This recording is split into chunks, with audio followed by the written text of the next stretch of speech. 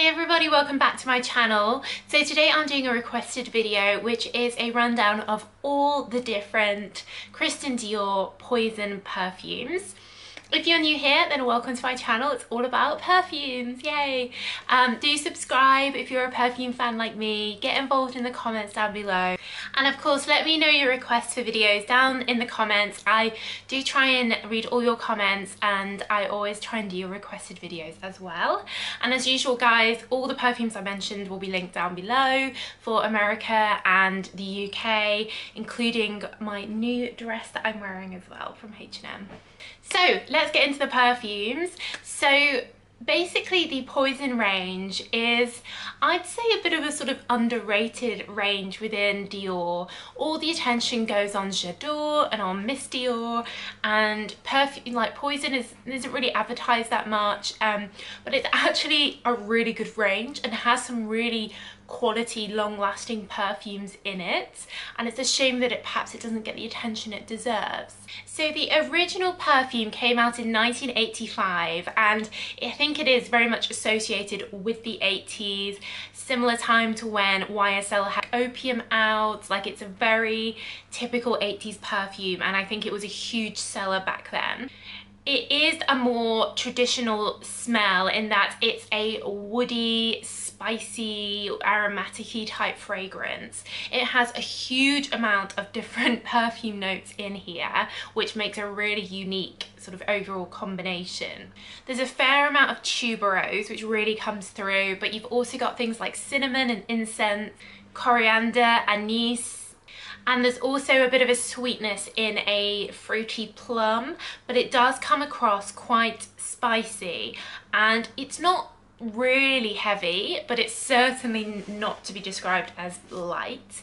It's fairly good for lasting, I have to say. You can spray this on your clothes and your hair and it's going to really help it last all day.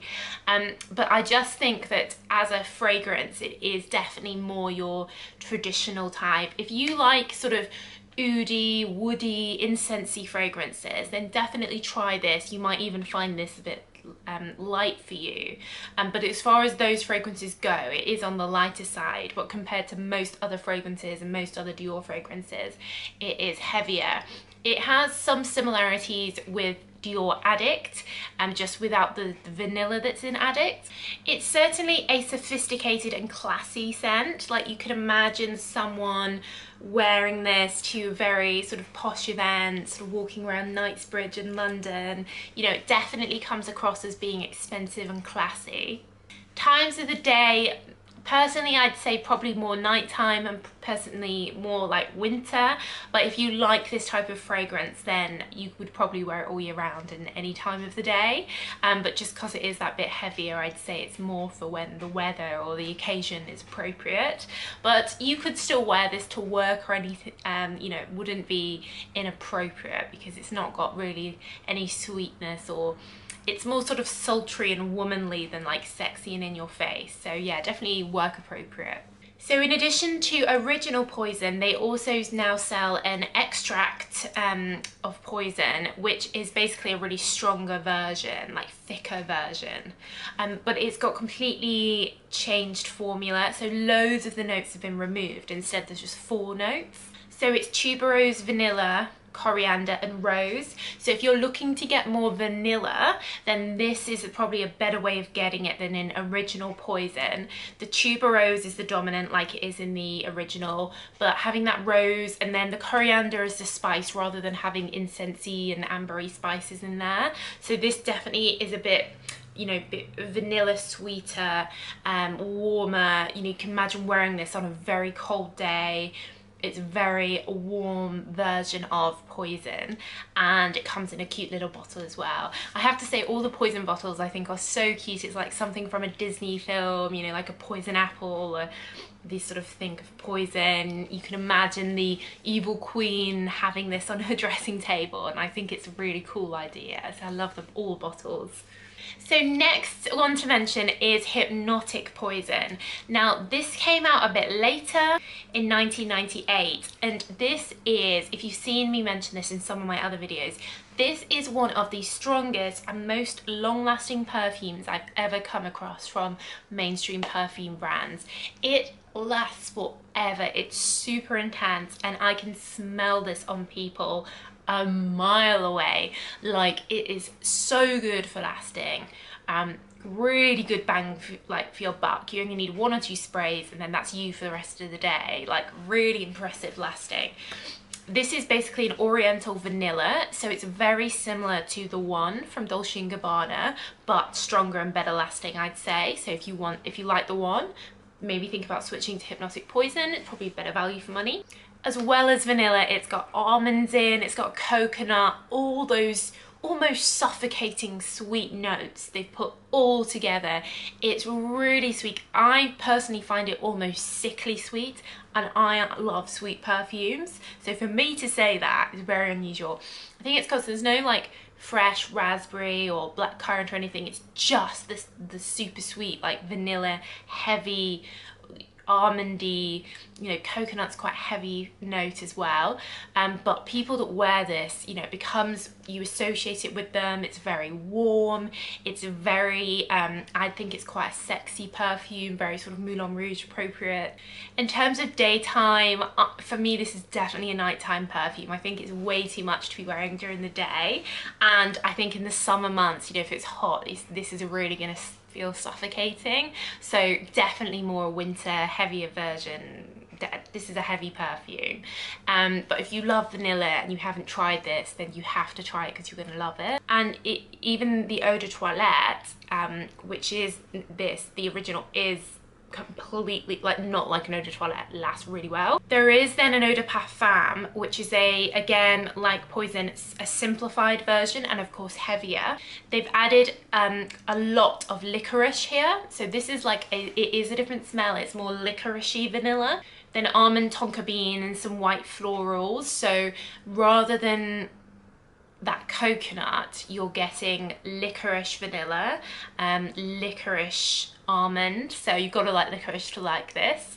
But if you just want that vanilla-iness, then stick with the original eau de toilette and don't worry about the fact it's an EDT because it's still amazing at lasting. So there were some other versions of Poison brought out after Hypnotic Poison. There was a midnight one, there was a green one. Those are all discontinued and pretty much impossible to find now, so I'm not going to cover them here, unfortunately. They are gone and put to bed. So in 2004 we got Pure Poison. Now this is an interesting white floral, but as far as white florals go, it's on the heavier side. So it's jasmine, gardenia and orange blossom with some woody notes, cedar and some muskiness to it. The muskiness does come through, but it isn't a musky perfume per se. It's very white floral, and you get a little bit of citrus in the initial spray. But what I've noticed is, again, this is really good for lasting. Usually white florals can be a bit simple and can disappear after an hour or so. This does stay on the clothes, it stays on the skin. You know, you wouldn't really need a top up during the day, perhaps again at night or something. So it's very feminine, it's quite clean, I'd say, but it does have a presence and a dominance. It is work appropriate, I'd say. It's day and evening. Because of that strength, it would still stick up for itself in the evening around everyone else's perfumes, but it's still like clean enough and just simple enough to be worn during the day as well and to the office. So yeah, really underrated and really not what you when you think of white florals, you don't think of Dior Poison. But yeah, Pure Poison, yeah, really interesting one. I find it almost a bit overwhelming if you spray too many sprays of this, which is crazy to say of a white floral. But yeah, definitely try this if you haven't already. And the bottle, of course, is really cool with that sort of pearlescent white. But in 2016 we got a brand new Poison, Poison Girl. Now this was very exciting to have a brand new addition to the range, and Girl is definitely the right name for this. It is like a simpler, prettier, more innocent version of Poison, and specifically of Hypnotic Poison. So again, it has vanilla, almond and tonka bean in, just like Hypnotic Poison, but it is not overwhelming and it is not super strong. It's much more like a normal perfume. Think Black Opium, think La Nuit Trésor, think Armani C. You know, this is like a typical mainstream smell, whereas Hypnotic Poison and Original Poison are much more like very unique, strong smells. There's also an eau de toilette version of Poison Girl, which has some more of those modern notes, like a caramel, like a sort of winter orangey, like bitter orange note to it with the vanilla. So sweet, happy-go-lucky. I think, you know, if you were wanting to get a fragrance for a girl, you know, a young teenager or something, then, you know, this would be perfect. It's very innocent. Yeah, it's very girly version. But perhaps if you just find the other poisons too overwhelming, then like this is more typical normal smell. In 2018, they then released Poison Girl Unexpected, which is like a zesty ginger version of Poison Girl. So vanilla and then blood orange and ginger really dominate. So if the Poison Girl Eau de Toilette was perhaps a bit light and pretty, then that ginger gives it a little bit of spice.